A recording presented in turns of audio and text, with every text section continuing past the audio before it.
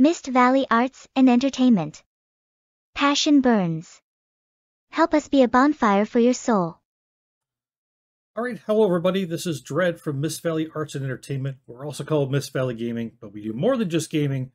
I am here fresh back from hearing the gentleman you see right up here, Oldguard. First time I got the chance to hear them live. I was looking forward to this, and I want to tell you a little bit about the experience, and I will leave some links down below to Oldguard. If you never checked them out, you should do so. Let's just say, well, they were at the Runaways Lounge in Kelowna, British Columbia, Canada. That's where they are from, Kelowna. And that's where they played tonight. Tonight being June 15th, 2023. If you're interested in what the date is, in case you're watching this at a later date. Probably are. So my experience is I stayed for them. They were the opening act, and I left when they were done. Reasons for that are, reasons with a capital R. I'm in my 50s. I've got bad back, bad hips, bad knees, and bad ankles. And yeah, I didn't get a lot of sleep the night before. And yeah, I had a 70-minute drive. I lived the next town over. 70-minute drive to get to the venue. I'd never been there before. And I've got a lot of anxieties as well. The last few years, I have not gone out in crowds of people that I don't know at all. So this was actually kind of a big step for me getting out. It was good, though. Went to support my buddy Steve, who's the fellow over on the left of the picture. I will introduce the band members for those of you who do not know them. But first, let me tell you about the venue. Is called the Runaways Lounge. Unfortunately, the Runaways Lounge has one more act, I believe, happening tomorrow night, and then it's closing. I understand it's just had a little bit of trouble keeping open. I think it may have reopened last year, maybe around this time as well, after having been shut down for a while, taken over by new management, and it's closing down again. The death of live music is a real thing, unfortunately. So get out and support local bands. Oldguard was playing first. Up after them was Arcade Fire, which I believe is another Kelowna band. I have never heard them that I'm aware of. And then Iron Kingdom was the act from Vancouver coming through. They have a record deal, I believe. And we're doing a tour of Canada. Again, I've never heard Iron Kingdom. And I would have loved to stay for those two, those two bands if I had been in a better headspace and better physical shape and, life. But as it was, I really went to see Oldguard. Oldguard is a fellow on the left of the picture there is Steve Bifford, guitarist. Steve is the guitarist for, if you're from the Kelowna area or from Western Canada or even the Western United States, you may be familiar with Severed Serenity. That is a heavy metal band that Steve founded and he had for many years. It was very much based around the band Death. Steve was a big fan of Chuck Schuldiner, of guitarist from Death, and was kind of a more of an extreme metal act, I guess you could say. Not as extreme as some, but still an extreme metal act. I very much supported that act. His second guitarist at the time, David Bonnycastle, actually became my first boss in the job I now hold and have had for the last 20 years now. So my career ended up. So thank you for that, David, if you're listening to this. By the way, hi. Yes, still working there. So Steve is an amazing guitarist, but he's even a more amazing person. I've known Steve for, God, 33 years, I think it is now. The last few years, we've kind of fallen apart. We live in separate towns now, whereas we didn't before, and just life, and you get older, and you don't get out as much, and you don't reach out as much, and shit happens. So it was really good when I heard about this, to be able to take the time off work and just go in for the evening and go in and just support them and hear what the band sounded like. So that's excellent. Steve is a great guitarist, by the way. And, like I say, a great person. Fellow in the middle is Richard Angus McKenzie. He goes by the pseudonym Corpus Ooper. And Corpus, if I'm getting that pronounced wrong, I do apologize. Shoot me a message with the proper pronunciation if I'm getting it wrong. I know Corpus is a gamer. I believe he has a gaming site of some kind as well. I should know more about that considering I run a gaming channel. My apologies. He does vocals and bass. Does it say what else he was involved? I mean, I know these guys have all been around the music scene for quite a while. Yeah, it doesn't say right here on this website what Corpus was involved in before. Has been involved in other bands. And the fellow on the right then would be Derek Meyer. And I've heard Derek's name more than I've heard Richard's name. I know Derek's been around bands, and Steve has mentioned him in the past before, going years back. I've heard his name. Not familiar with what bands he was in. But again, these are three experienced musicians. They got together and they called themselves Oldguard. Like, brilliant. Oh, my hand doesn't go up that far. Oldguard. Like, they are the old guard. They are the experienced guys. Now, let me just say this. They're a power trio. And if you don't know anything about power trios, let me just tell you this.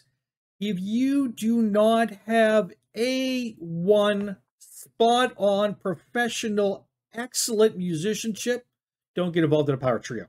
Because it'll suck. Power trios are great. The ones you know because they are awesome. All the rest of them, you don't know because they faded away and died a quick death. With only 3 members on stage. Which, by the way, these guys are old enough, I think they probably figured out stages and venues are getting smaller and smaller, I swear. And these guys are like, hey, why have 5 guys on stage when you can have 4? And why have 4 guys on stage when you could have 3 really good guys on stage? More room to show your talents as well. I think it works for them very, very well. What was I saying? I don't remember. So it says here on the Facebook that Oldguard mixes big chorus anthemic rock with old school metal. So they got influences such as Black Label Society, Caius, Deftones, Judas Priest, Alice in Chains, and more. They have released an album, or are releasing an album. I'm not sure when that was written. I know they've got a demo out. I'm not sure if that's the album they're talking about on Facebook. I'm not sure. I'll have to touch base with Steve on that one. So I went to the club. I got there a little bit early, about half hour early. Kind of hung out inside for 5 minutes, and then I spent the next 25 minutes outside because claustrophobic crowds, people I don't know, thinking to myself, wow, why did I quit smoking pot 30 years ago? I can really use some now. Calm the fuck down. But what I'm saying is, yeah, my anxiety was getting a lot the best of me. Steve did want to talk to me for a bit. That was cool. I wish I had more time to talk to him, but I got to admit, I really just wanted to bail after I heard the stuff from Oldguard. So I did. So my apologies to Arcade Fire and Iron. Oh crap, Iron. What was it? Damn it, Iron Kingdom. My apologies to them for not sticking around. So Runaways Lounge, the acoustics was meh. It was average acoustically. Not the best sound. It is what it is, and lots of people there talking because the bar. Whatever. I did not get any pictures of the set or any video. I hung out at near the back where I could still see, but just trying to stay out of the way and away from basically everybody because that's kind of the headspace I was in. I was just trying to go enjoy the set, get there, watch the set, listen to the set, enjoy the set, get the fuck out. That's the kind of the headspace I was in. So I did what I did because when you've got anxieties and you've got different shit you're dealing with, you do what you got to do to get by. So I want to talk about the drummer first, Derek. The drums. The drum sound, I got to say, I'm not sure I've seen many drummers live who hit as hard as Derek does. Now, I'd love to see more of this band to see, was that just a one-off? Was I imagining it?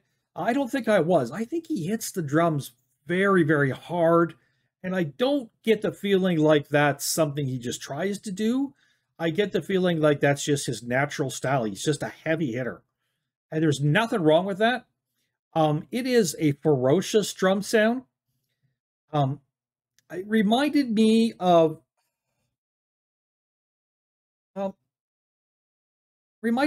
early Guns N' Roses. Really, reminded me of Steven Adler's stuff.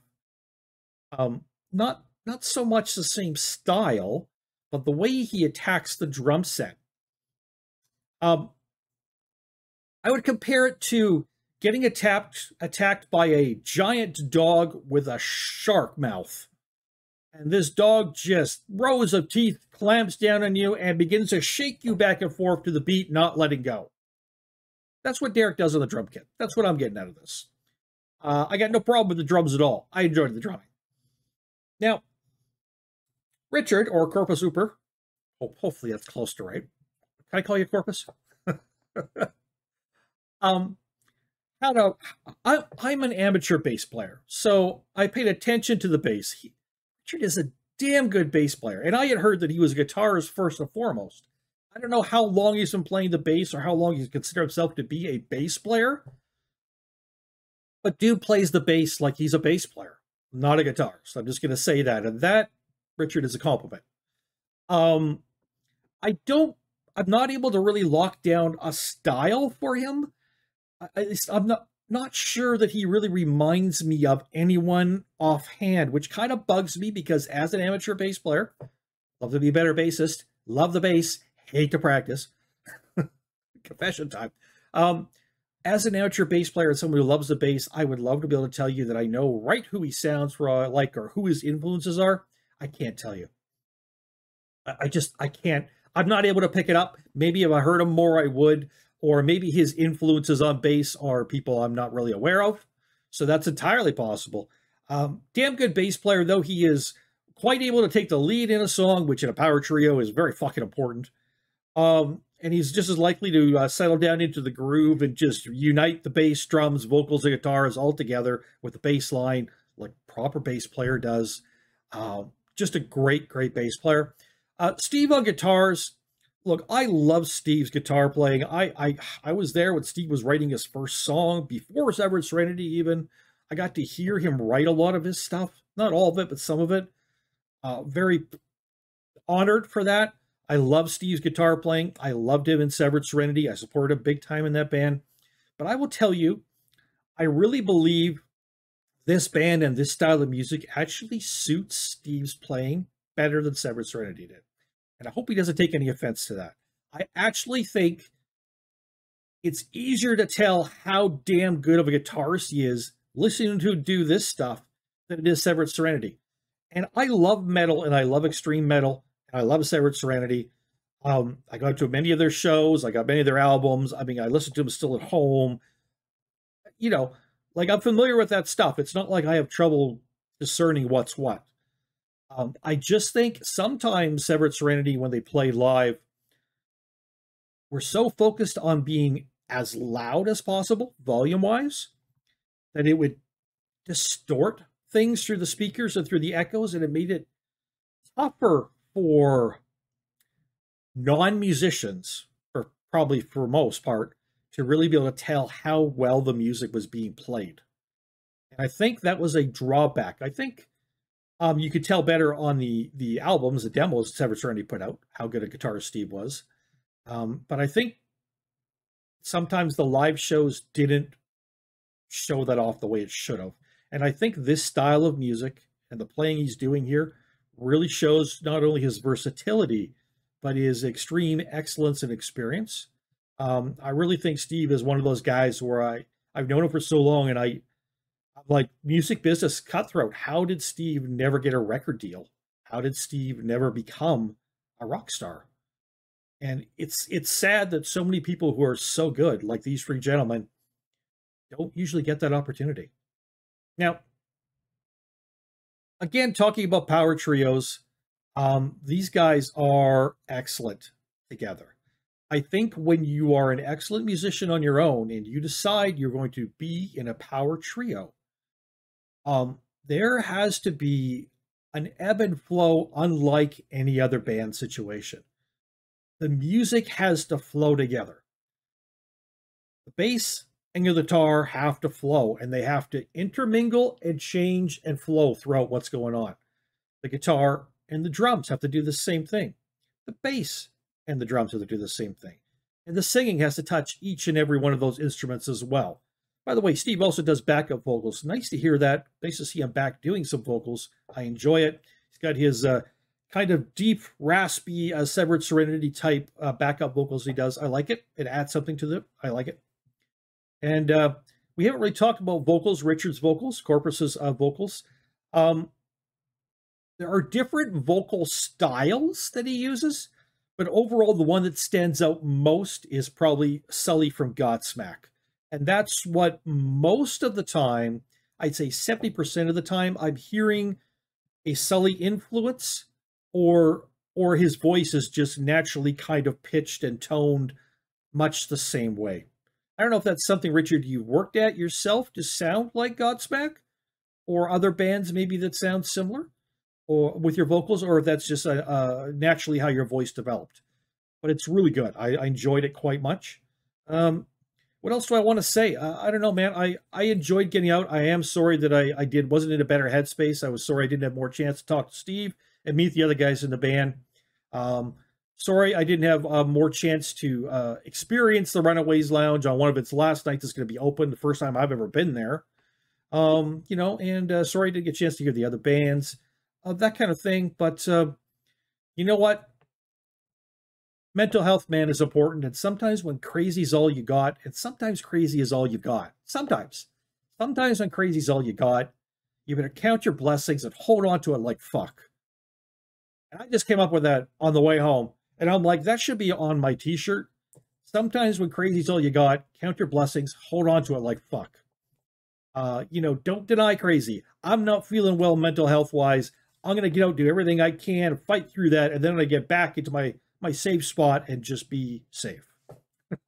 So Oldguard, I got to hear their stuff before. Steve played me some of their stuff. I've heard the demo.